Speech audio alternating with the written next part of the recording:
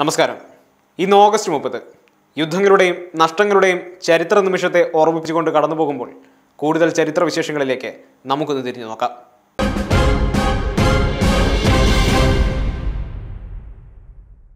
കുൽം യുദ്ധം നടന്നത് ഓഗസ്റ്റ് 30-നായിരുന്നു. മൊഹമിയയിലെ പെസ്റ്റാനോവ് ഗ്രാമത്തിന് സമീപമുള്ള ഒരു യുദ്ധമായിരുന്നു കുൽ യുദ്ധം. 1813 ഓഗസ്റ്റ് 30-ന് ഡൊമിനിക് വണ്ടമയുടെ കീഴിലുള്ള ഫ്രഞ്ച് സൈനികരും അലക്സാണ്ടർ ഓസ്റ്റർമാൻ ടോൾസ്റ്റോയുടെ കീഴിലുള്ള ഓസ്ട്രിയക്കാർ, റഷ്യക്കാർ, പ്രഷ്യക്കാർ എന്നിവരുടെ സൈന്യത്തെ ആക്രമിച്ചു.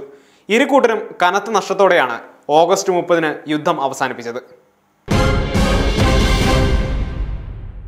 രാംദാസ് സിഖ് ഗുരുവായി സ്ഥാനമേറ്റതും ഒരു ഓഗസ്റ്റ് 30-നായിരുന്നു.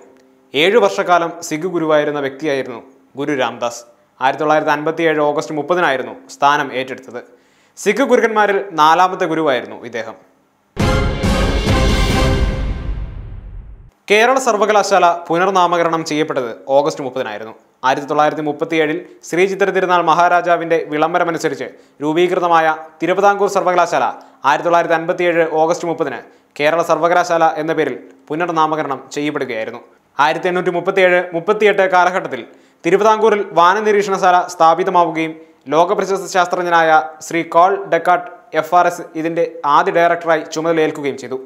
കുറച്ചുകാലം വാനനിരീക്ഷണശാല ഒരു സ്വതന്ത്ര സർക്കാർ സ്ഥാപനമായി നിലനിന്നെങ്കിലും പിന്നീട് കേരള സർവകലാശാലയുടെ ഭാഗമായി. ഇപ്പോൾ കേരള സർവകലാശാലയുടെ കീഴിലുള്ള ഏറ്റവും പഴയ സ്ഥാപനമാണ് തിരുവനന്തപുരത്തെ വാനനിരീക്ഷണശാല.